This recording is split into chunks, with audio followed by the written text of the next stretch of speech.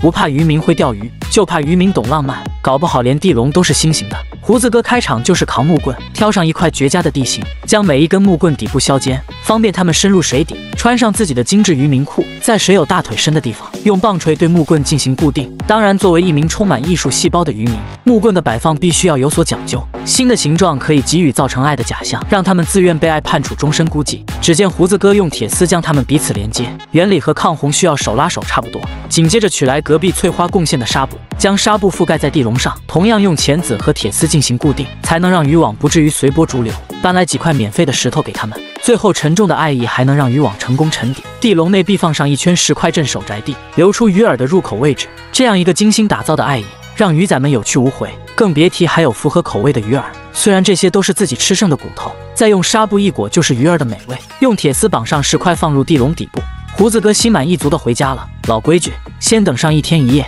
次日，胡子哥提着大桶就来了，看来他信心十足。先用木板拦住出口的位置，慢慢扯起渔网，将费事的石块扔出场外。看着满满一网鱼浮出水面，胡子哥立马取来了鱼桶，桶给我进去吧，今天谁也跑不了。一节被废弃的塑料水管居然能用来捕鱼，鱼王胡子哥在线教学：首先，带着你们家不要的管道，随便去一个没人管的湖边，用你锐利的眼神视察水里是否有鱼。这一步初学者可以跳过。胡子哥取来刀片，在管子上开始转圈，直到它可以顺利通过一根铁丝。2根铁丝在顶部交叉成十字状，在一个木桩的距离做下记号，用2B 铅笔画好裁剪的区域。小锯子用上，直接给管道开个槽，放入木桩，一切都是刚刚好。胡子哥将铁钉敲入木桩顶部，以此来固定牵引的麻绳，斜着60度放入木桩，让它可以自由地做活塞运动。麻绳凸出来的部分绑上小树枝，缠上一块大石头，继续绑上树枝，两头垂掉2个石子，将它们悬空在水管顶部，只需要轻轻拨动槽内细绳，便能带动门口的石块。随后将木桩向上牵引，将鱼仔进行拦截，确定操作没有失误。胡子哥在岸边固定好支架，放上水管装置。翠花给的红纱布还剩1块，绑上剩菜剩肉，固定在装置的另一头。随后胡子哥将鱼饵放进管中，老规矩，先回家睡一觉。伴随着水管短暂的颤抖，就知道又有无辜鱼仔的落网。次日，胡子哥回到岸边，拿起抄网开始拉扯木桩，一条硕大的鱼仔落入网中。不愧是荷兰最会抓鱼的男人。不过水管装置是一次性产品，一次只上1条有些美中不足了，还是期待胡子哥下期进阶版的地笼吧。开局靠树造，啥鱼都能钓。胡子哥扛着一捆树干走来了，先给树干解个绑，再来一个老树桩打个底，对所有树干进行统一培训，底部削的和2B 铅笔一样。实不相瞒，我看上这把刀了。随后胡子哥在地上铺上2根木棍，将削好的树干紧密排列，再来2根木棍进行防守，用铁丝加以金刚结捆绑，每一根树干都重复这个操作。为了确保钓门的稳固性，在对角线继续用树干加固，随后锯掉多余的支架，提起钓门往地上对，确定它的杀伤力不容小觑后，胡子哥走向野生湖边，挑上一块相对平整的区域，换上渔夫裤就开始造起来，双手并驾齐驱，开始化身人力挖掘机，随后加以木棍进行辅助，没一会就刨出了1米宽的沟，搬来几块巨石充当水沟的门卫，刚好和钓门的大小匹配。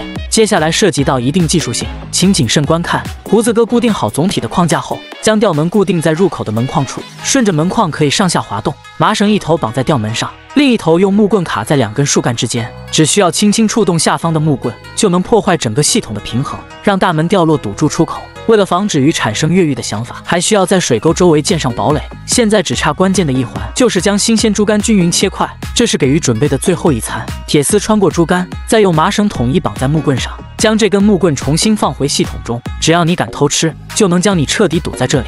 胡子哥固定好相机，就准备回家睡觉了。好在有相机兄帮他记录了这精彩的一刻。次日，胡子哥提着桶就来了，伸出手在水沟里四处摸索，没一会就装了小半桶。看来这贪吃的鱼是真不少。开局靠树造，啥鱼都能钓。今天出场的是这根会劈叉的树干。胡子哥带着他来到野生河边，先脱下背包，找一根1.2米的树干，长1厘米都不行，将它2头和树杈进行捆绑，组成了一个大型等边三角形。从百宝箱里拿出翠花结婚的头纱，开始围绕着树干加以固定，每一个捆绑点间隔相同的距离，一直将3边都全部包围，一个巨型的抄网就搞定了。接下来穿上精致的渔夫裤，抱起抄网开始激流勇进。胡子哥爬上水中央的巨石，将抄网倒扣在水中，另一头用铁丝和岸上的树胸连接，再湍急的水流也不能动摇它半分。老规矩，先回家睡大觉，次日，小哥重返旧地，靠着拐杖的支撑，成功横渡了峡谷的急流，用尽全部的力气，才将抄网从水中取出来。看样子收获相当不错，就是返程的难度加倍，需要用抄网撑住地面才能慢慢前进，一个不留神就能连人带网一起冲跑。所以请非专业人士不要模仿，为了吃上鱼也不至于此。胡子哥总算来到岸边，一口气倒出全部的野生鱼，刚好10条鱼，吃一顿是没有任何问题的。你敢相信吗？用一条破轮胎就能感受全自动钓鱼的快乐。首先把自行车的轮胎卸下来，给它剪成一条一条的，这个过程千万不能手抖。剪好的橡胶富有弹性，加以金刚结绑在粗壮的树干上。胡子哥将树干固定在瀑布上方后，将一头卡在了山壁上，随后调整好像胶条的位置，将另一位束胸固定在巨石上，加以支架全方位捆绑，确定它的稳固后，随后用斧头敲进无情铁钉，好在胡子哥的下盘够稳，才不至于被水流直接带跑。为了钓鱼，还需要准备一点小物件，树干上锯出一个槽口。重复几次这个操作后，准备7个小桩子，利用槽口绑好鱼线。接下来将这些桩子和橡胶条连接，弹力十足的橡胶可以随意拉扯。胡子哥还不忘在鱼钩上放上饵料，随后来到底下树干的位置，利用橡胶的弹性，将带有槽口的桩子卡在底下的钉子上。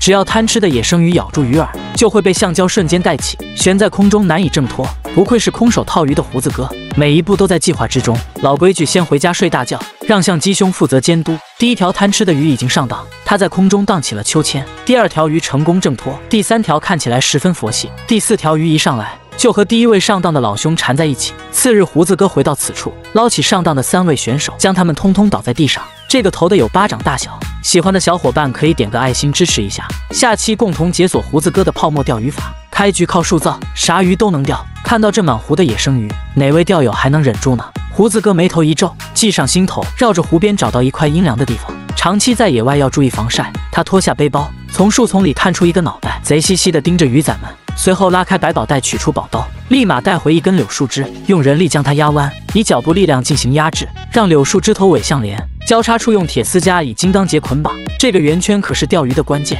取2条麻绳绑在圈上，高度和胡子哥相似。泡沫砖头用细铁丝加固，拼接的地方采取棱角，才能让它们无缝衔接。就这样将柳树枝彻底包围，用野生撑衣杆将装置悬挂于高处，取出一块满是鱼钩的泡沫砖。胡子哥将鱼线绑在缝隙里，泡沫可以让圆圈在水中悬浮，鱼线垂入水底，全自动钓鱼就是这么简单。当然还得需要一点诱惑，饵料揉成团，将鱼钩包裹起来。这样一个简单的装置，就能让野生鱼欲罢不能。顶部的绳结绑上野生撑杆，这次连渔夫裤都不用穿，直接踩进水里，将撑杆卡在无辜的树兄身上，一切准备就绪。胡子哥背上自己的百宝袋，准备回家先睡个午觉。野生鱼被香气吸引过来，对着饵料浅尝几口，发现味道不错，就回家叫上了3姑6婆。几个小时后，胡子哥小心翼翼地回来了，直奔装置而去，抬起撑杆，顺带扯起来4条鱼仔。你敢相信吗？这个男人不用任何饵料，用石头就能实现抓鱼自由。只见胡子哥就地取材，准备用石头建成湖式堤坝，在湖边浅水区将一块块石头堆积起来。看似简单的工程，却十分考验建筑功底。在追求稳固的同时，也要兼顾造型的完美，直到整个堤坝呈现标准的圆形结构，只留出半米宽的入口。胡子哥皱着帅气的眉毛，取来长达40米的布条，延伸在湖边，随后化身收割小能手，逮着岸边的芦苇使劲薅，抱起整捆芦苇来到布条边，取一小把芦苇将头部对齐，将它无情对折，随后卡在布条上，用绝缘胶带紧紧缠绕，每一小撮之间间隔半米，形成一个大型包抄神器。水里到处都是鱼儿美丽的身体。胡子哥也不耽误，取来一捆新的芦苇，随后将布条一头绑在石块上，跑到另一头，拉着布条走进水中，用芦苇对鱼进行围追堵截。放弃渔夫裤的胡子哥彻底放飞了自我，直接小跑走进深水区，芦苇拂过水底，无数的鱼儿朝着同一方向逃跑，却不知自己马上要落入陷阱。胡子哥在入口处进行收尾，慢慢缩小围堵面积，拿来准备好的芦苇塞在入口处，再压上几块大石头，确保里面的鱼插翅难逃。在入口处顺手抓住一条鱼，胡子哥双膝跪地，正式进入包围圈。哪怕是再灵活的鱼，也难以逃过男人的这双手。胡子哥沉浸在摸鱼的快乐中，全然不顾全身都湿透了。换成我，就算这个坑范围再小一半，也不一定能抓住这么活蹦乱跳的鱼。从来没有见过这么懒的男人，就连捕鱼也要让鱼自己跑进桶里。这是一张隔壁翠花资助的渔网，将它两边固定在瀑布口，顺着坡度向下拉扯，直到它比打了羊胎素还要展开。在尾部绑上哪吒送的乾坤圈，顺带固定2块布条，布条另一头和石头进行连音，分别放在水流的两侧，让渔网悬空于水流之上，中间部位固定好2根支架，让渔网更好的延伸，调整好圆圈的角度。胡子哥拿着洗澡盆就来了，先装1.82年的溪水，确保鱼的生活质量，放在圆圈底部，用石头支撑住，架上我们熟悉的摄影大哥，这就可以背上包回家看老婆了。好在摄大哥十分给力，这位搔首弄姿的选手就是我们即将入盆的第1位鱼哥。只见他展示着灵活的腰肢，义无反顾地跳进了盆里。第2位选手情绪有些激动，不过没关系，很快他就会认命的。没想到我们还能有幸见到这一对夫妻档，他们一路嬉戏打闹，十分恩爱地跃入了澡盆中。3个小时后，胡子哥跑了回来，抓起各位鱼兄打了个招呼，就将澡盆一压，倒出了大部分的水分子，毕竟还要拿回去洗澡的，不能把盆给压坏了。好了，今天的摸鱼环节到此就结束。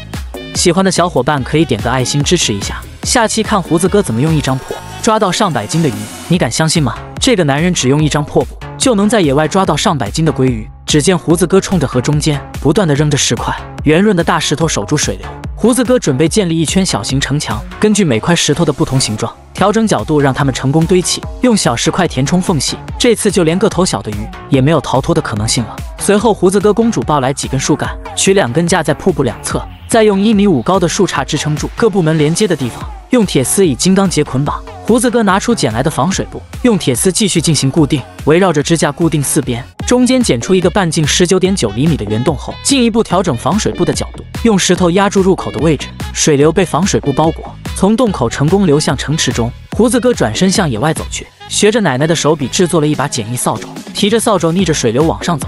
走上个1公里就对着水面扫了起来，要不是胡子哥出了名的底盘硬，这回估计都摔了好几跤。鱼哥想破了脑袋也没想明白，怎么在水里还能被扫把撵着跑，就这样一直从上游往下赶。第1条鱼成功跃入城池，看样子个头还不小。眼看石头窝里的鱼越来越多，胡子哥一把扔掉扫帚，挨个给鱼检查了身体。这些鱼个个腰肥体胖，少说也有100来斤。下一秒，胡子哥就大发慈悲，将网中的鱼全部放生，只留下了1条体重优秀的鱼哥。真正的王者会敬畏自然，也更懂得享受过程。从来没有见过这么厉害的男人，他只需要用石头就能抓到上百斤的鲑鱼，几根破木头就能让鱼自投罗网。不管是河道还是瀑布，每次都能满载而归。但全自动捕鱼让他失去了乐趣。今天他要尝试最古老的插鱼法，当然这个插也是别具一格。将40厘米长的钢筋用石头敲入木桩当中，小小的木桩千疮百孔，被活生生插成了刺猬。木桩底部连接着2米长的木棍，方便后续的操作。钢筋数量越多，就越能增加命中的概率。毕竟别人的叉只有2根，这里却有无数根，随便1根命中都能将鱼仔成功捕捉。然而想象很美好，现实很残酷。胡子哥径直来到河边，选择一块平坦的区域下脚后，结果怎么插下去的又怎么拿上来，看来是方位不对。捕鱼达人自信地换了地方，这次选择在浅水区，他直接走入水中，拿起鱼叉就往下砸，一次又一次，水都已经快到腰上了，也没有任何收获。胡子哥迎来了捕鱼史上的滑铁卢，他显然有点不服气，气呼呼地往外走。胡子哥觉得大概是水位不够深，只见他贴着岸边继续往上走，胳肢窝和水面进行了亲密接触。这里提醒老少爷们千万不要轻易模仿。胡子哥终于回到了岸上，紧接着站上1米的跳台，他做了一个惊人的决定，他举着鱼叉，整个人垂直跳入水中。现在抓不抓得到鱼已经不重要了，能不能上岸都是问题。你见过这样无聊的男人吗？每次用1整天的时间抓鱼，最后却1条都不要。只见胡子哥将滑轮固定在树干上，随后在河边敲入1根支架，底部用石块进行加固，滑轮还要装上吊绳。胡子哥将横杆卡在支架上，利用杠杆原理翘起整个装置，随后用数块上百斤的石头才能对底部进行压制。胡子哥取来翠花家不要的蚊帐，先给他打个羊胎素，让他全方位展开，将渔网和钢筋进行亲密结合，贤惠的打上蝴蝶结。胡子哥用力拉扯着吊绳，将安装好的渔网提上来，一直拉到最顶端，再绑上树干进行固定，简简单单做个3脚架，饵料一整块放进网袋子中，顶部绳结和3脚架进行捆绑。看来这次也是大手笔，胡子哥直接走进水中，将3脚架放在渔网正下方。这一次胡子哥没有回家睡觉，而是躲在暗处细心观察。1个小时后，有位鱼兄已经按捺不住了，他撞击着饵料，成功吸引了胡子哥的注意。随着鱼兄越来越多，他们开始扎堆聚集，胡子哥也没有任何犹豫，小心解开背后的吊绳，这家伙绑的也忒紧了。胡子哥拽着吊绳慢慢蹲下来，看准时机，干脆利落地放开了手。再次拉起渔网时，贪吃的鱼被一网打尽，吊绳就地捆在支架上。胡子哥拿着水桶就开始自助领养各位鱼兄们。这一网横扫了鱼家12口，胡子哥将它们重新放回桶里，走到岸边就开始放生，头2条还温柔地放归，后面直接整桶往里倒，1条也没给自己留。鱼看了都要说离谱，你敢相信吗？一个破呼啦圈竟可以用来钓鱼。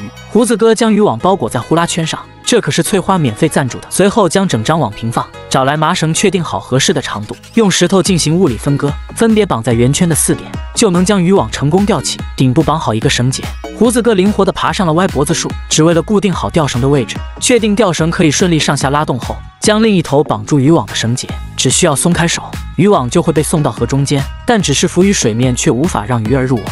胡子哥重新拉起网，往里面放入一块石板，在石板上来上1包饵料，这下才算是大功告成。解开另一头的绳索，让渔网顺利沉入河底。静静等待5分钟后，渔网里就来了2位小家伙。胡子哥想都没想就扔回河里，快回家叫你们家长过来，确定装置没有问题，将绳索捆绑在树上即可。老拽着手也受不了。10分钟后，胡子哥带着水桶来了，拉上渔网开始检查收获。虽然个头都不算大，但好在凭数量取胜了，一网只需要等待10分钟就能捞到将近20条鱼仔，这个效率简直羡慕哭了。只可惜胡子哥爱摸鱼却不爱吃鱼，折腾了大半天又将鱼全部放生了。今天的摸鱼环节就到此为止了，明天的摸鱼还将继续再会哦。开局靠树造，啥鱼都能钓。胡子哥开始点兵点将，以每4根长度相同的树干为一队，取最长的4根，在地上摆出初始阵型，依次将不同尺寸的木棍等比排列。看来胡子哥平时没少玩积木，就这样如法炮制，将顶部开口不断缩小，直到被木棍封闭起来，足足12层才造就了这个4方地笼。在每2根木棍的连接处，用麻绳进行缠绕捆绑，确保结构的稳固性。当然，这只是地笼最基本的框架，要想达到捕鱼的效果，还需要一整套触发机制。小树干对半切开，和另一根木棍用麻绳连接，地笼外侧固定好一根支架，只需要将木棍支撑地笼的顶部，木片绕过支架，再取一根支架连接木片和地笼内部，只需要轻轻触碰的笼内部的开关，便能让地笼瞬间掉落。装置再好，还得有饵料。随后胡子哥将笼子带往河里，固定好其余零件后，就能安装自带饵料的触发开关。老规矩，由社大哥负责值班站岗2个半小时后，社大哥终于捕捉到了倒霉蛋的画面，这就是不下反诈 APP 的后果。胡子哥听到了他们的呼唤，拎着水桶就来了，从地笼顶部直接伸手下去，1条、2条、3、4条，这一波共虏获了鱼家5口。本以为胡子哥会按照惯例放生，没想到他拎着桶就跑了。本期视频就讲到这里了，下期将继续解锁不花钱的捕鱼大法。